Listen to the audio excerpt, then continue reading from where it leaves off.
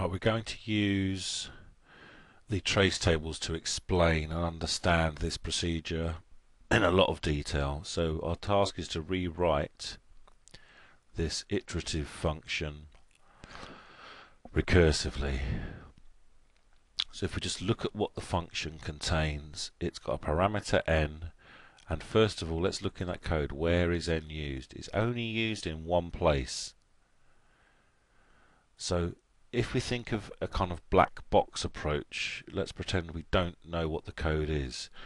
What actually is happening is we're providing a value to the function, and the only thing that value is used to do is to count the number of times something happens.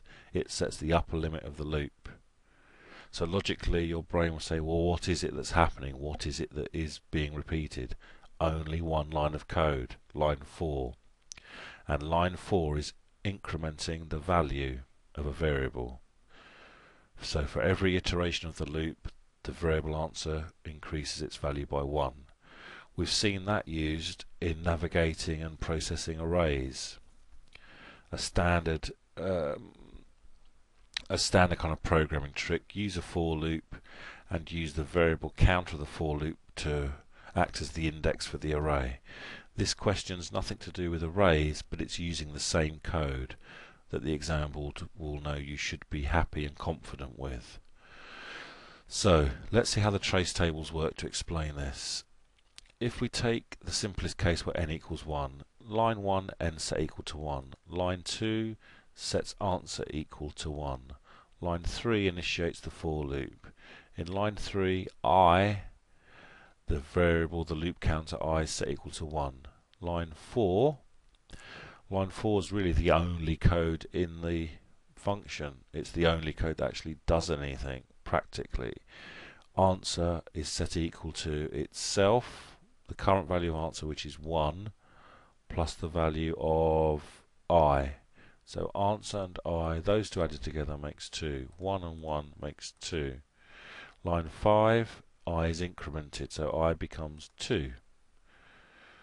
Controls then pass back to line 3, and in line 3 the value of I is checked, and the loop will only execute up to a maximum value of I where the highest value is n.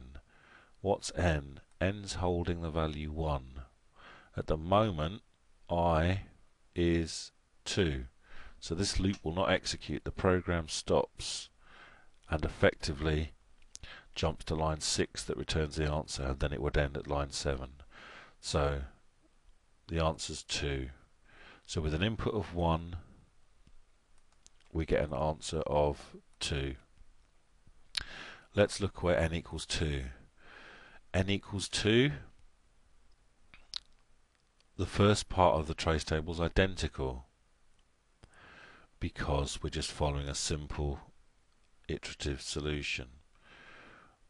But this time, when line 5 increments the variable counter to 2, line 3, the loop will carry on because n holds a value of 2.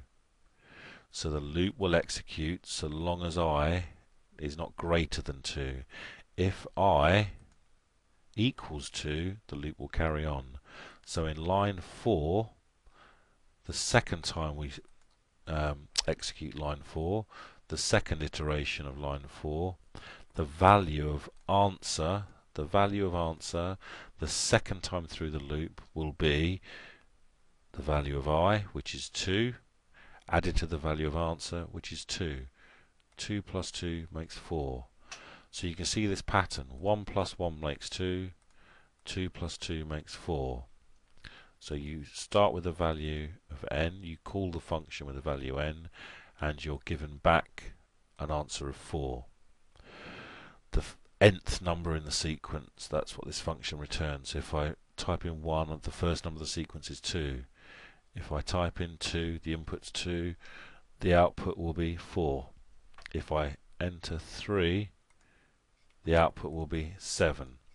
So we're not going to trace this one through in detail, but look for the pattern. 1 plus 1 is 2, 2 plus 2 is 4, 4 plus 3 is 7. So you could tell the next answer, 7 plus 4 would be 11. And that was actually the answer to the previous part of the question. So we've used the trace table to understand how this algorithm works, this pseudocode. The task now is to think, how would we apply this in a recursive manner?